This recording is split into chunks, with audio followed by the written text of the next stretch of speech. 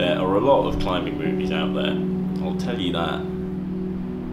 But this one's different. It was great panic on Saturday morning when all climbers had to go climbing and there was no gear. I held my hand on the bar. I was in tears.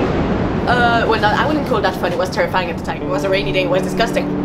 We were going to some sea cliffs and You see,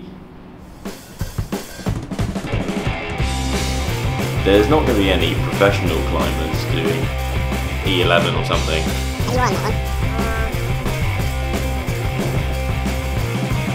The normal climbers doing pretty average, really, in quite a shocking fashion. to start like this. I get a bit scared doing it. It's gonna go, it's gonna pop, and I'm gonna, castrate myself, and that'll be the end of my climbing career. But you know what, we're still gonna have fun. We are casual climbers.